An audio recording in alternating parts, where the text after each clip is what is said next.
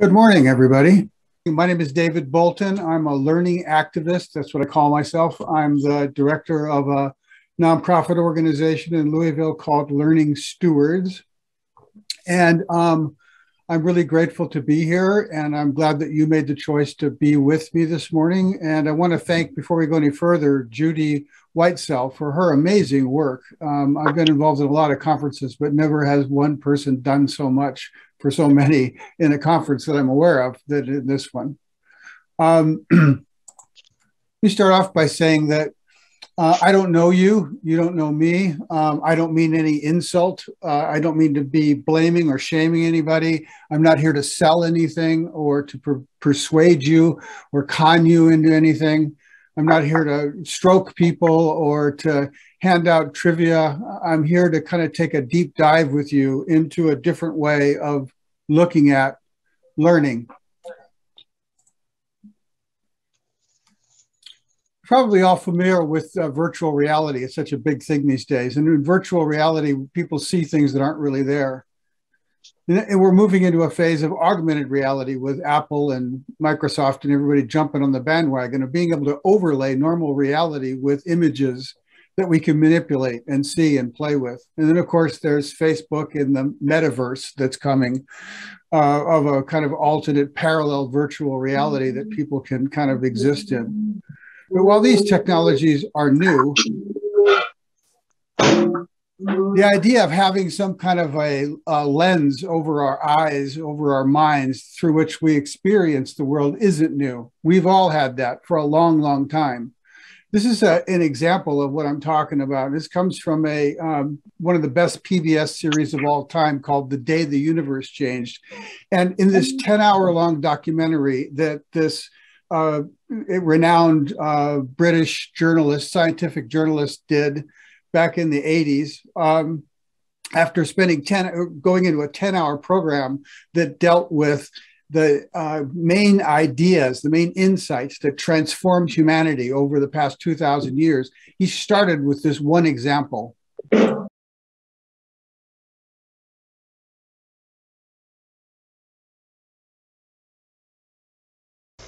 Somebody apparently once went up to the great philosopher Wittgenstein and said, what a lot of morons people back in the Middle Ages must have been to have looked every morning at what's going on behind me now, the dawn, and to have thought that what they were seeing was the sun going around the earth.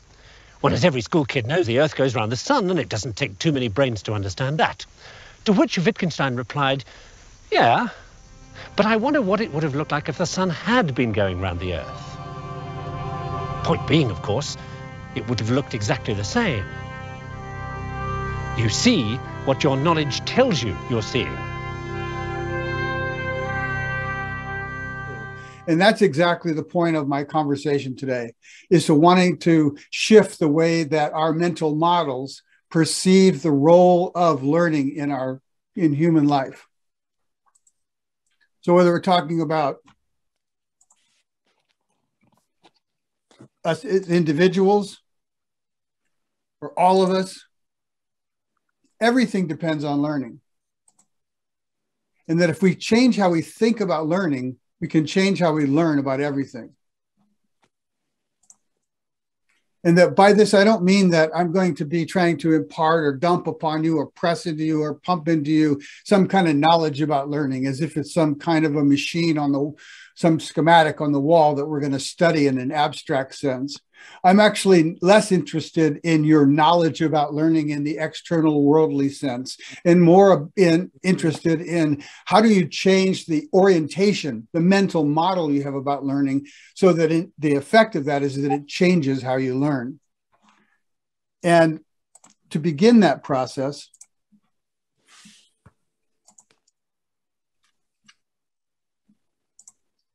I'm going to ask the question, what is learning?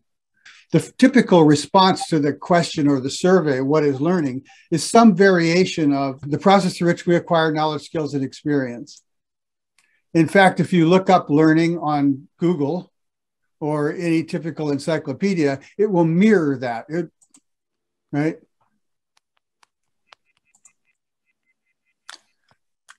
What I want to ask is a somewhat different question. What isn't learning? We want to change the way we think about learning, because if we change the way we think about learning, it'll change everything. People don't just get born into how to live as human beings. They have to learn how to live as human beings. We have now clearly demonstrated that brain architecture is shaped by experience, not just driven by a kind of hardwired genetic template. That is, a lot of the information that goes into building brains is not actually there in the genes. It's sort of cooked up or whipped up on the fly as brains develop. Genetic expression, the actual functioning of the genes as they make their proteins, does not take place in a vacuum out of context. So gene expression is influenced by the environment.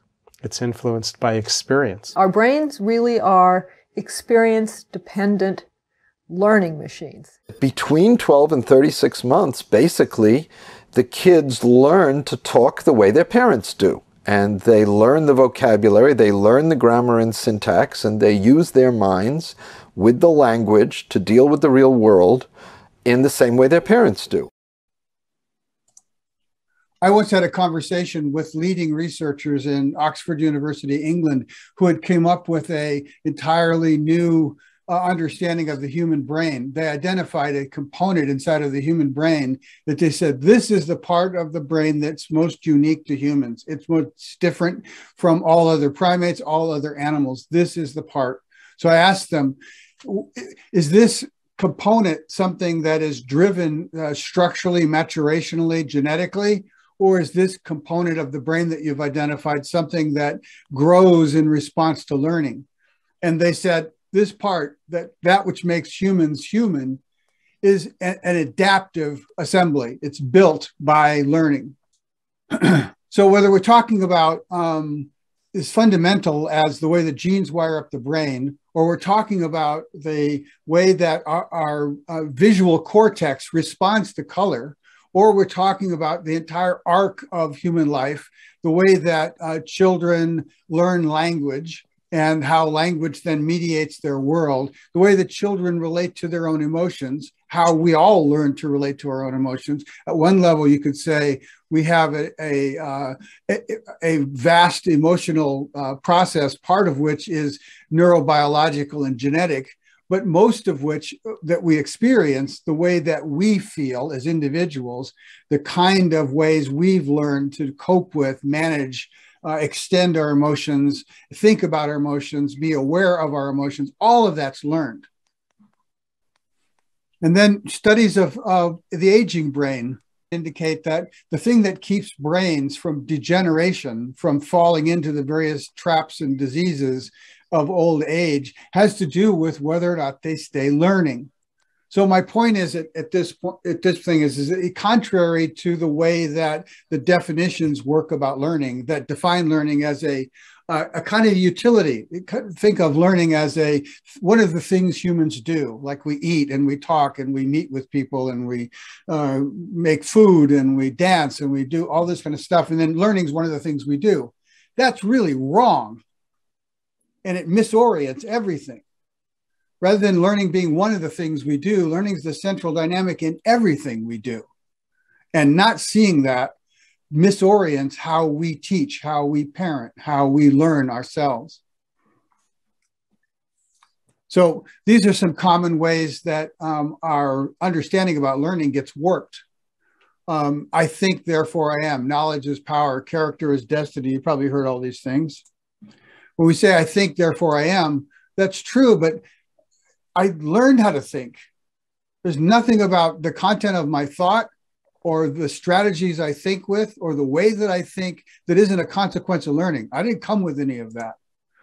So it's not just that I learn to think. It's not just that I learn. I am learned. Who I am as a person is learned more than anything else.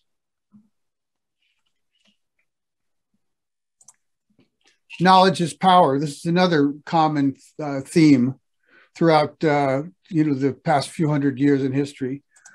And yet, it's not just knowledge is power. If we look at the way that knowledge works, has worked historically, and does work today, The number one power of knowledge is how it resources ongoing learning. After all, knowledge is kind of like the golden eggs, and learning is the golden goose. This is true in so many dimensions. If we look at, I mean, we not that long ago gave a Nobel Prize to somebody that was sticking an ice pick up the eyeballs of children to change their behavior.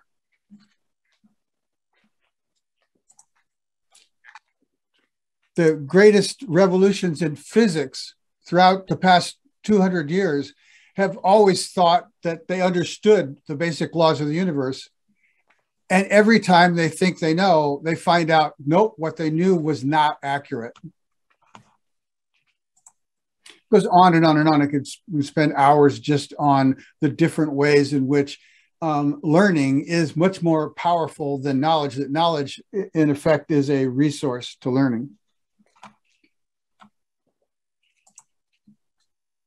Character is destiny. This is another one of those common themes that is so commonplace in the way that people think about, and that hides learning. So what destines character? Did people choose their race or gender or body type or family or the schools they go to or the neighborhood they grew up in? No, all of these things impact and are environments in which humans learn to become who they become in. Another term that's pretty common out there is lifelong learner. So lifelong learner is also one of those deceptive terms that kind of hides our attention, hides our understanding about learning, because many people use that phrase, but we don't use phrases like lifelong heartbeater or lifelong breather or lifelong walker or talker, right? So why do we say lifelong learner? It kind of implies that we could be otherwise. Kind of implies that learning isn't always going on. And that's the next point, and probably the most important point. We have all of these terms, grow up. When we talk about grow up, do we really mean somebody physically grew up? I mean, that's part of it for sure, but we really mean that something inside of them grew up. And I would say learned up. They learn to become who they become. A child's body is growing all the time, for sure. But the personality, the person inside that body is learning to become who they become. Adaption, evolving, raising children, nurturing, lifestyle. Lifestyle is another one of those terms. They hide the underlying implicit fact that what we're really describing is learning, neuroplasticity, acquired knowledge, conditioning. All of these terms are different ways of describing learning that kind of hide learning from our attention. How did we become such a learning disabled country? We learned to. Not only are we individually who we become through learning, not only do we learn to become who we become in every dimension of life, not genetically determined, we are who we learn to be collectively. Across the world, people with equal intelligence, equally complex language can be living in radically different cultures with radically different kinds of technologies. Those that can look as the Stone Age of a million years ago, those that can look as modern as we are today sitting in this studio. The same brains can be producing all of those systems, in part because it's not all inside the head. Changes in the human lifestyle for the last 50,000 years have had very little to do with any biological change in our brains. The reason that we live differently today from the way the cavemen lived is not because we have better brains, but because we've been accumulating all of the thousands of discoveries that our ancestors have made, and we have the benefit of a huge history of inventions that we communicate non-genetically, through language, through documents, through customs. We are who we learn to be. And when we think about the various challenges that face humanity today, whether it's climate change or gender, or it's making business more effective, or the incredible cost of healthcare, or our disabled politics, whatever the dimension is, the shortest path between here and some kind of resolution is learning. So hopefully, if I've done anything so far, what I've tried to do is to say it's time to stretch our mental model about learning from it being an ancillary mental utility, just one of the things we do in order to acquire knowledge and skills, to being, no, it's the central dynamic through which we become who we become in every way. Everything about who we become as individuals is a consequence of our learning, right? The things that are genetically determined or determined by some other agency, if you want to go into that, those things are outside the scope of our agency, outside the scope of our control. Everything that's within the scope of human agency is inside the scope of human learning. And if we don't see that, if we don't understand that we are always learning all the time, then we're going to miss understanding how learning is leading us astray. We're going to miss seeing the role of learning in all the things we don't think are learned. And that's part of what propagates so many of our problems and challenges today.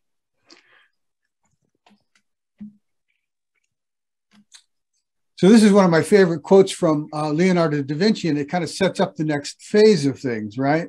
The best thing he had to do with us, nothing to do with artistic matters, learning was the only thing that would never fail us. As beautiful as that is, he was really wrong.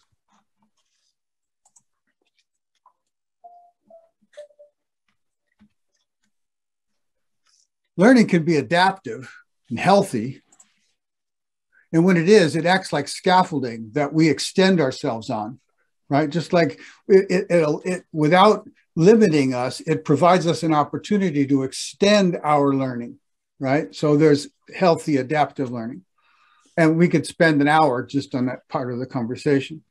But there's another part of the conversation that's the important part to draw your attention to this morning, which has to do with the unhealthy or maladaptive. How many of you have ever really given thought to how powerfully unhealthy learning can be?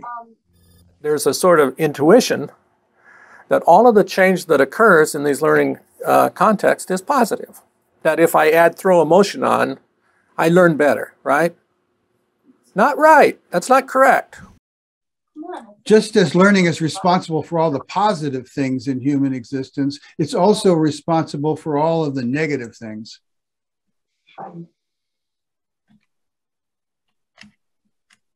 From addictions, the current state of our thinking about various kinds of addictions is that they're a consequence of maladaptive learning.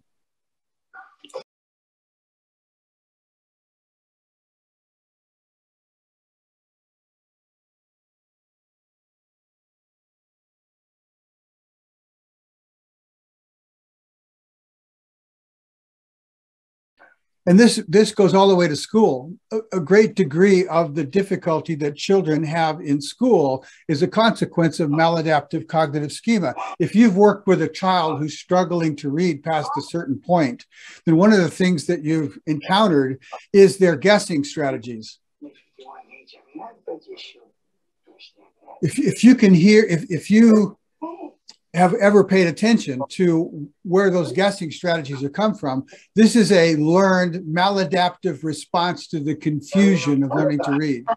So there's two types of maladaptive learning to draw your attention to. One is the kind of cognitive, like I mentioned a moment ago, where somebody comes up with a various strategy to address a learning challenge, and the strategy is misleading their learning, right? So there's the maladaptive cognitive schema, if you will. The other kind of difficulty that pervades education with respect to maladaptive learning is what I call mind shame. We haven't recognized in modern pedagogy the experience of shame and how it prevents children from learning.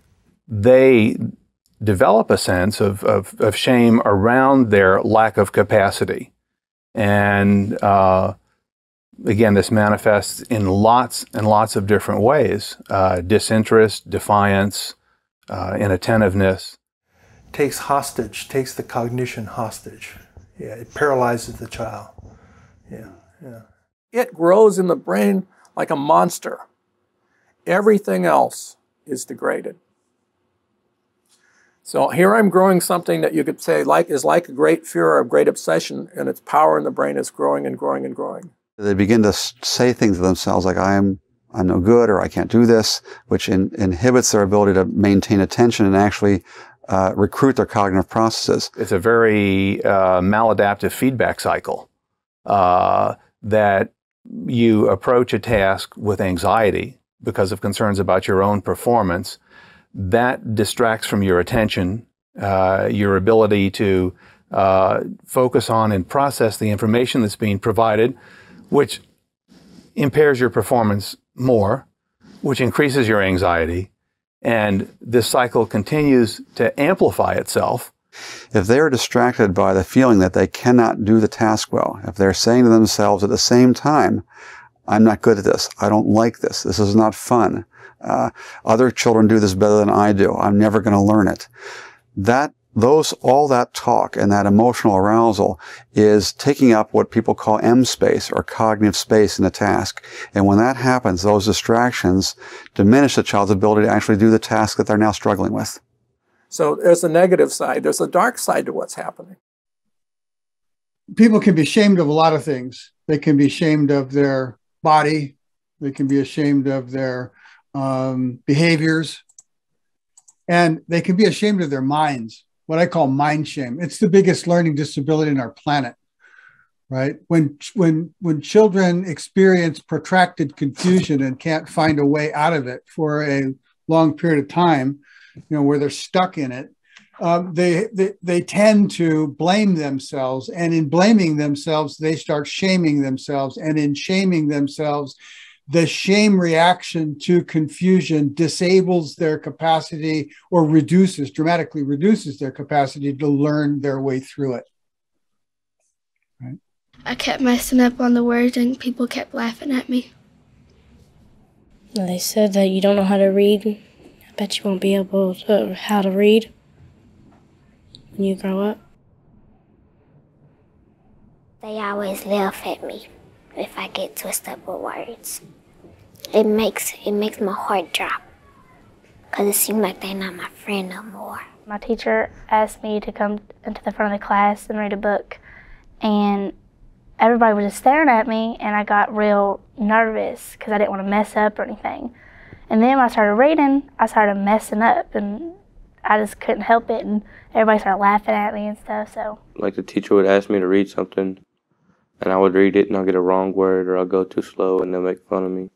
Ever since then, I've been comfortable reading in front of people, and they made fun of me and stuff, so I just never really liked to read after that. Society don't want you because you can't read. That's just the way I feel. I'm just an outcast to the whole world, like a waste of breath. Right.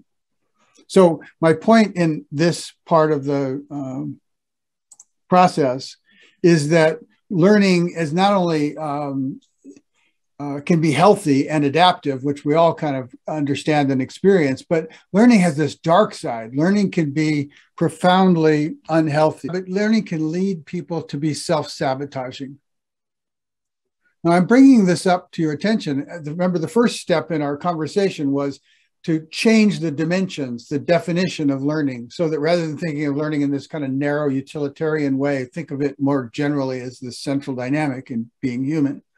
And the next important part to get in this pathway towards becoming a steward of learning is to recognize and be able to see and read when you see it, the unhealthy learning that pervades what's going on for the struggling child. And if you're honest with yourself, and as you learn to pay more attention to this, it's also going on inside of you. One of the most powerful things about shame is that it steers what we're aware of in a way that we're unconscious of. If you start paying attention to it, you realize that you're circumnavigating the world, avoiding certain things that cause you to feel bad about yourself. And the big question that for me that's kind of animated my work for decades is what happens, just like when somebody's ashamed of their teeth, they don't smile, or ashamed of their voice, they may not sing, or ashamed of their dancing and they avoid dancing, or they're ashamed of their ability to throw a football or a baseball or a bowl or whatever, and they don't want to do that anymore. So we avoid the things that cause us to feel ashamed of ourselves. What happens when learning causes us to feel ashamed of ourselves, when learning situations caused us to feel ashamed of ourselves, when confusion causes us to feel ashamed of ourselves? Then our avoidance of the shame becomes learning disabling. And I submit to you, that is the #1 learning disability in our population. Look at, these are the stats of the American public education system just prior to the pandemic. They're not new. As you can see on the left-hand side, it's been, for as long as we've kept data, almost 3 decades, that the majority of our children at all grade levels have been underwater, below proficiency with reading. What does that mean? That means that the brain work of reading is not transparent to learning through reading, that it's obscuring their learning, right? And that radiates to affect almost everything else, because once you become less than sufficiently confident in your learning, then it starts to affect how you're learning about everything. Once you hit the wall with confusion, and confusion triggers shame, right? Then you get to the situation where other times where confusion triggers shame causes that same reaction, that same avoidance. Look at, in the red numbers, are how many children are below proficiency, below grade level on everything we keep track of. Now, one part of this is the tragedy of what this means in terms of their lack of skill and proficiency. But the bigger thing, and the more important thing to me, is what does this mean in terms of their experience of school? What it means is that because most of our children are chronically improficient in the skills that are most important for their success, that's the message they're getting from education. What they're learning from school is to be ashamed of their minds. How could they take it otherwise? How could you read day after day, week after week, month after month, in some cases year after year, in an environment that's constantly telling you you're not good enough? What does it do to you? What does it do to your faith in your own capacity to learn? So what we're talking about is a situation where it's perfectly emotionally intelligent for a child to want to avoid the things that cause them to feel shame. Don't get me wrong, shame can be a great motivator, and in some cases it will motivate somebody to push past their limitations and get better at whatever it is they're struggling with. But most of the time, and you can check this with your own personal first-person experience, most of the time when you feel shame, you want to avoid it. So the smart, intelligent avoidance of the things that's causing you to shame can, if what's causing you to feel shame is learning situations, then their emotional intelligence will cause you to become learning disabled.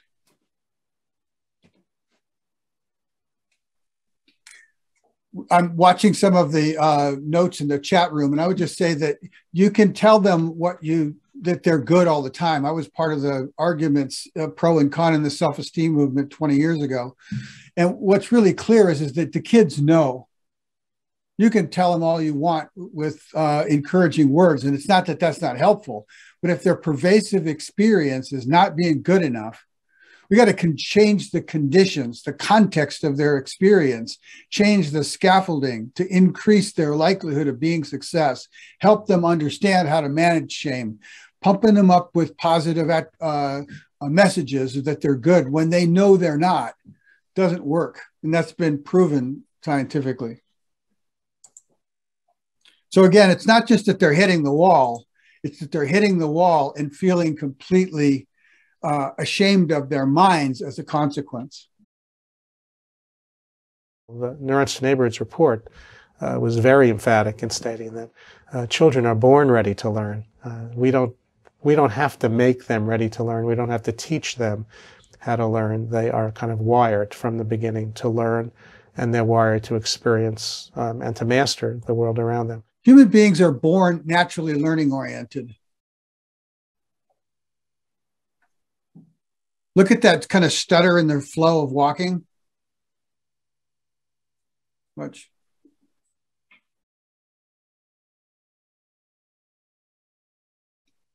That process is a model of the way natural learning works, which is paying attention on the live edge of right now, on the sensorially present live edge of right now. That's what human babies, that's what human children are fantastic at. They're born learning oriented to do that. You don't need to teach them to do that. They'll learn to do that on their own. While they're naturally learning oriented in environments that give them this kind of positive feedback on the edge of their doing, whether it's talking or it's tasting or it's touching, it's moving, it's manipulating fine objects, all of those things are learning on the edge of now, learning on the live edge of now, where they're getting feedback on the live edge of now about what they're doing. Now contrast that with what goes on in school. What goes on in school is that they can no longer trust the live edge of their learning and their own sensory participation as a source of intelligence to know whether what they're doing is right or wrong. In the case of reading, for example, some people there are who, being grown, forget the horrible task of learning to read. It is perhaps the greatest single effort that the human undertakes, and he must do it as a child. I mean, here the kid grew up, and his whole life, he never saw an object that changed its name when it changed its position. And yet, this is B. Is it B now? No. Is it B now? Yes. Is it B now? No. Is it B now? No. Is it B now? Yes. We're talking about children experiencing a form of confusion that's unnatural to their organism. I think that's an interesting and good way to frame things. Point being that whether we're talking about reading or math or writing or any of their downstream explicates, the things that we do with those things, those are all artificial. They're human inventions. The child's learning has to now adapt itself, not to its internal compass, like in walking, talking, listening, tasting, touching, smelling, but now it has to compass their learning in relation to an external technological convention, right? That difference between natural and artificial learning is what's causing most of the mind shame that's causing most of the difficulty for most of the children, because we don't recognize the distinction. So we back up again and say, get out of this.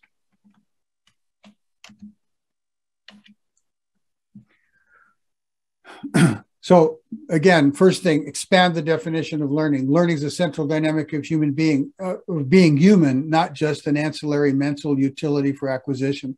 Secondly, learning can be profoundly unhealthy. And if you can't read that in yourself and in others, then you're going to be oblivious to that and you're not going to be able to help them. You can pump all the sunshine at them you want. If they're feeling that inside and you're oblivious to it, you're not going to be able to help them. You got to be able to track with them on the edge of what they're experiencing. And at that point, conduct, scaffold, help them through their challenges in a way that is also contextualizing their emotional experience in a way to reduce the self-blame, right? So we have expanding learning. We have the difference between healthy and unhealthy learning as it relates to how they're feeling and how that relates to their agency, their faith and confidence. And then you have the distinction between natural and artificial learning. If right now we tend to blur those together, we fail to make a sufficient distinction between natural modes of learning and artificial modes of learning. And yet it is the artificial modes of learning that's causing most of the children, most of the difficulty they're experiencing, that's causing them to have most of the mind shame that's poisoning them.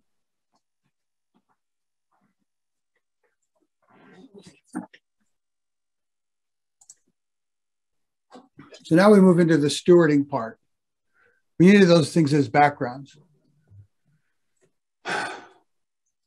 if any of you been paying attention to what's going on in the world, then you have already a sense of how rapidly the world is changing.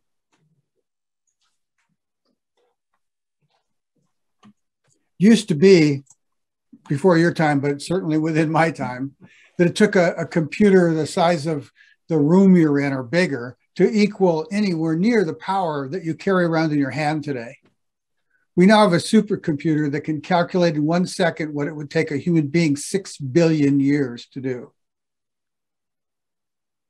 The technology is getting off scale more powerful every day. This was just yesterday. DeepMind, Google's artificial intelligence program, was involved in a competition with 5,000 programmers, human programmers, and it came out in the top 54%. In other words, it beat the average human at programming software. So what does this mean? Whether we're talking about we have technology today in which a college professor can be replaced by artificial intelligence that's able to discern and judge the subjective qualities of PhD theses. We're not talking about stupid automation anymore. Clearly, fast food work is going to go the way of robots. As you're already aware of, truck drivers are going to become largely extinct. Warehouse automation has taken over the role of jobs, on and on and on, right? So we're talking about a world in which the majority of the jobs of the future, the majority of the opportunities for jobs in the future are going to be based on not something that you learned in school, but your ongoing capacity to learn in a world that's beyond the capability of any of us right now to predict.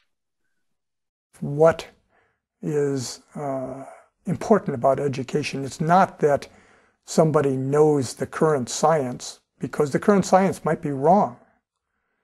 But it's that somebody knows how to learn about new science and adapt to do something that they had never even thought about doing when they were in school. That's the key element. The goal of education is not content. Content's going to continually change in this rapidly changing technological world. The issue is learning to learn and enjoying the learning process itself. How do we prepare children for a world in which robots and AI systems are going to be able to be more cost-effective employees, if you will, than human beings will be? What are they going to do? What are we teaching them today? What are we teaching them today when we're talking about a world in which everything that's known to humanity can be put on a phone or the future of phone-like devices and provided to them by asking a question? When they can learn whatever they need to learn, when they need to learn it, with the devices that are coming.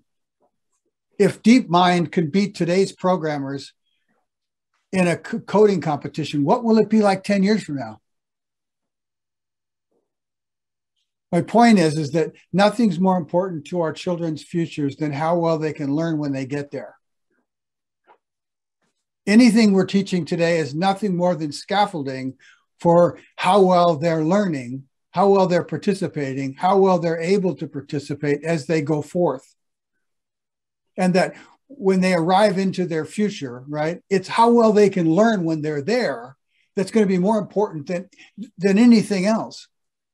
So you could say that whatever we're teaching them today is at best scaffolding. What that means is that there's, and this is really hard for educators, right? But I really ask you to consider this. There's nothing that we think they should learn that's more important than how well they can learn.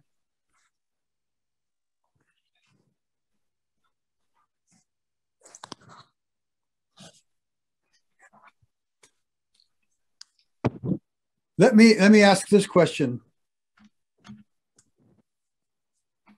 Have you ever met, has anybody here ever met a toddler who gave up on walking because it was too much of a pain in the butt to keep falling? Nice smile. You have? Brittany says. Gave up, stopped walking? Everybody's saying yes to that. I can't believe that.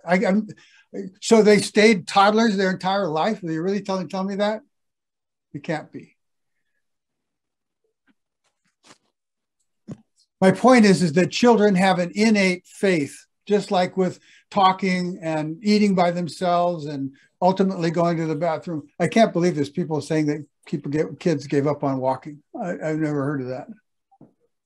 Yeah, please send me emails about that one. I would love to hear any stories. Of course, they keep coming back. My point is that we don't have to teach them to have an attitude and an appetite for learning. They're born that way, right? The problem is they learn otherwise. They're learning in environments that are causing them to learn that they can't trust learning.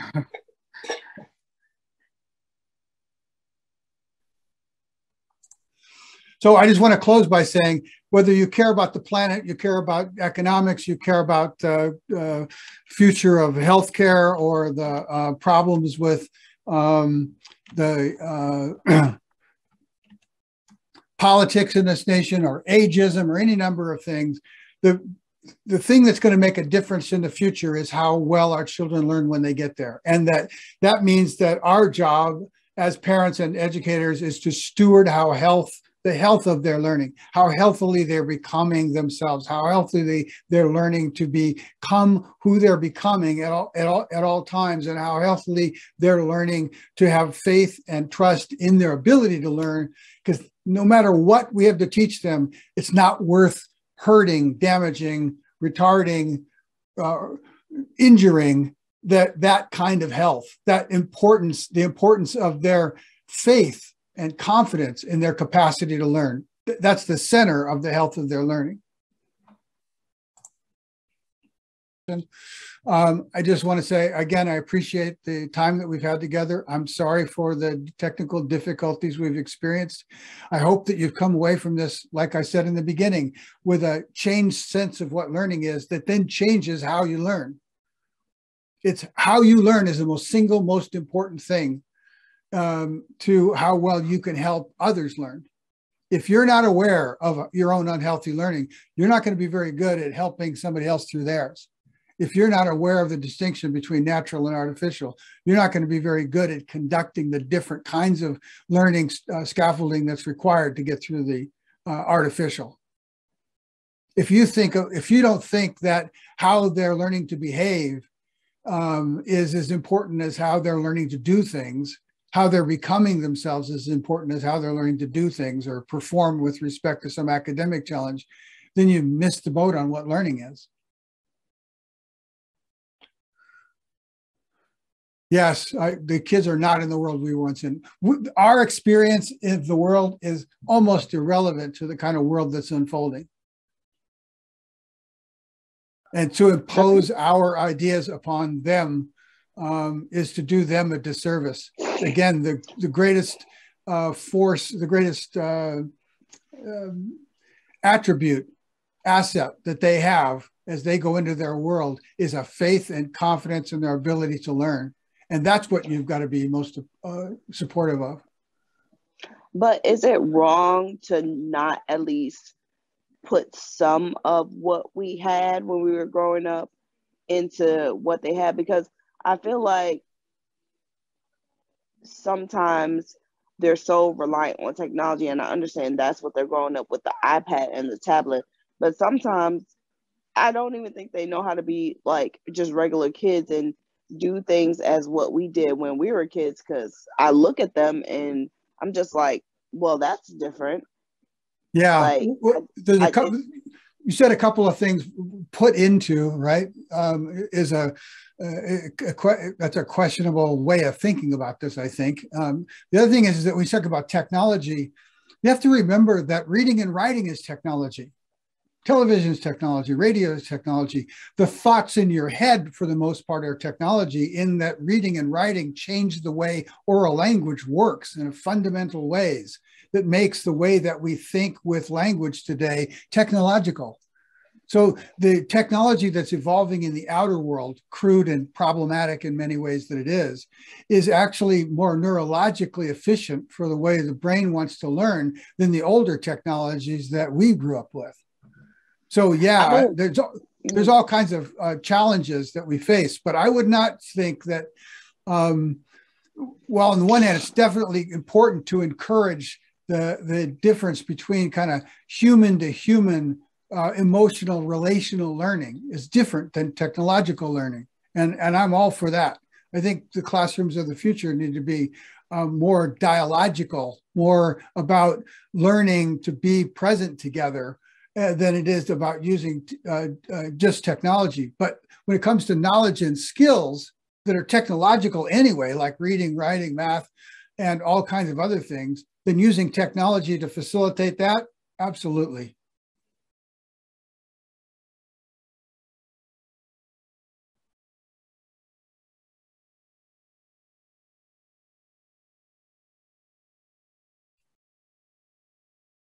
Everybody's quiet.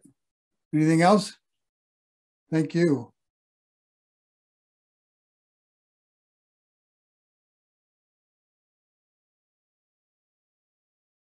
Well, I think there's a lot more. Go ahead. I think as educators, we need to look and dive a little bit more under the maladaptive learning in children, and make sure that we try to guide them out of those learning styles so that they won't feel inferior with their learning for the rest of their lives, so that we can curtail it at a young age so it won't travel with them through middle school and high school. Exactly. That's a great takeaway. Like I said about the kid not, the toddler not giving up on walking, right? They have this faith. We don't have to teach them to have faith in learning. They have it.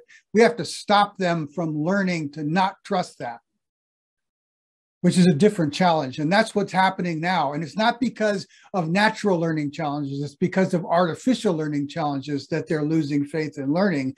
And it's because us adults don't understand the difference sufficiently to scaffold them through the artificial learning challenges. So yeah, go ahead. I wonder, is it just not what we can do as educators? Because I know everybody has heard this phrase, it all begins at home. Sometimes I feel like the parents kind of put it on us to be their all in all. And I feel like they like push it on us to like teach them everything. But isn't it like, wouldn't it be helpful if the parents? Absolutely it would. Absolutely it would. But, and by the way, and I didn't have time to even touch on this, but I have a free technology that is a transformative new kind of way to support learning to read and reading to learn. And anybody who sends me anything, I'll send you a link to use it free with you, your family, your kids, whatever. To your point, yes, no question about it, that family is the source, the environment. And some of the videos I showed show that children learn to become like their parents in so many ways. So if their parents aren't modeling healthy learning, then their children are going to pick up on all kinds of unhealthy learning habits that sabotage them. Not only that, they will become insufficiently ready for the learning challenges that they face. So, like, for example, you probably heard of the 30 million word limit or the 30 million word gap and how that affects children's trajectory through school, that some kids come from comparatively taciturn families, and the difference in language exposure, both its emotional implications, its cognitive implications, its linguistic implications, causes children to be unready for the challenges of reading and for other academic challenges down the road, right? It's all coming out of that home. But even though these things are coming out of the home, we can't just say, well, if the child didn't come out of the home the right way, that's all that's done. We still have to say that the next best point to intercept the trajectory of children and help them become healthy learners is in school. So whereas, no question about it, the formative early learning that establishes a life learning trajectory is coming out of the home, the most important next step is what happens in school. And in school is where the artificial learning challenges really start to hit. Because the thing is, I come from a background of speech, so I understand the reading to learn versus learning to read. My thing is that if they're not getting, like, we could, as teachers, we can send out all the links like Ready Rosie and stuff like that, because we have our own links to send out to them. If they're not taking advantage of it, what else can we do? Because I have children that it's a simple task and they already start off with, I can't. I'm like, you didn't even try yet. And then when they do, it's like, the I can't is an emotional protector, right? If they say they can't, then they're pushing it away so that they don't have to feel the shame of not being good enough at it. You have to recognize that the I can't is a maladaptive strategy to protect themselves from shame. Just like it is with us, whatever it is you can't, right? That's how that works. So again, I'm not saying that the origin of this isn't within the families. Ultimately, parents need to understand that their biggest role in terms of being a parent is stewarding the health of their children's learning. That doesn't require a book or a knowledge or a course. It requires an orientation shift, just like I've been trying to advocate for today with you guys. It's about changing how you think about learning so that you can learn about learning in a different way, pay attention to learning in a different way. So how do you deal with the parents? You try to impress upon them through communications and resources. And I've got a lot of resources you can use to help in that. I'm doing an international parents conference in 2 weeks. And things that I've done like that are available for parents. You have to get parents to understand that their role in life is, if they care about their child, if they love their child, if they want the best for their child, the single most important thing they can do is steward how healthy that child is learning to become their future selves in every dimension in which they are learning to become. And that's why, again, if they think learning is just this academic thing on the side, then they're not paying attention to what's most important in how children become who they become.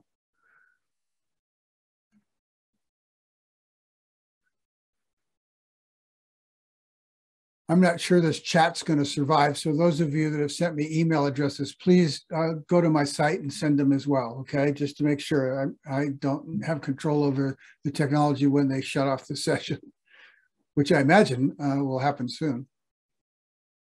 I really enjoyed this. Again, I'm so sorry for the technical snafus in the beginning of it. Thank you for the class. I really loved how you very detailed and very information how it can help us with the kids, how they can help them learn and stuff. Yeah, that's what I live to do. And so any of you can contact me at any point in time, and I will be as helpful as I possibly can in providing resources and guidance, coaching, and I'd love to be coming to your school either virtually or actually and working with other teachers and parents in your area. We got to change the trajectory of what's going on in this country, and it starts with changing the learning trajectory of the population, and that starts with changing the learning trajectory of the children. And it's not about what we teach them, it's about how generally well they can learn in ways that are beyond what we're teaching them. When we think it's what we're teaching them is more important than how well they can learn, we do a fundamental and profound disservice to them.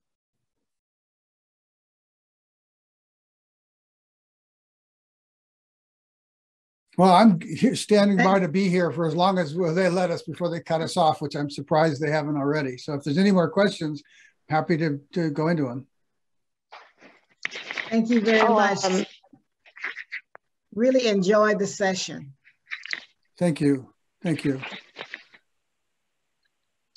I was going to say, Mr. David, I love the how we all talk about too that it's not just us teachers, we should all work together too to help the kids learn, and not just help them but guide them and keep being positive and tell them you could do this, you could do this. I know you can.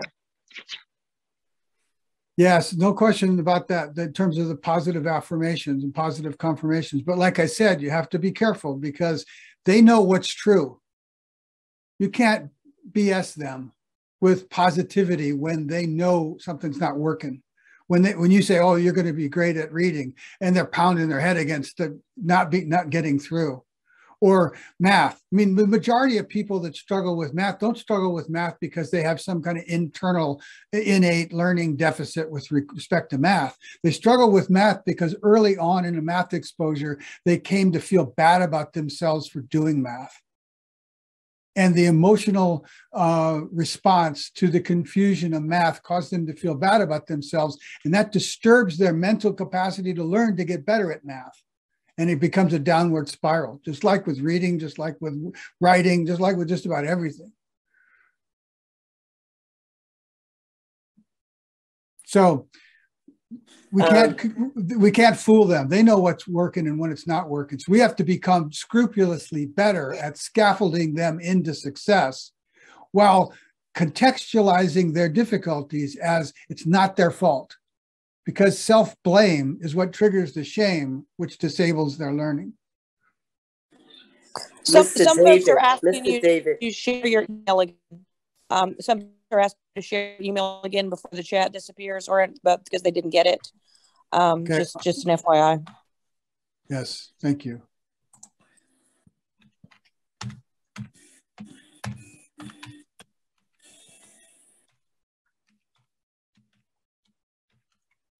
Again, there's a sign up page on my, oops, there we go. There's a sign up page on learningstewards.org, contact form.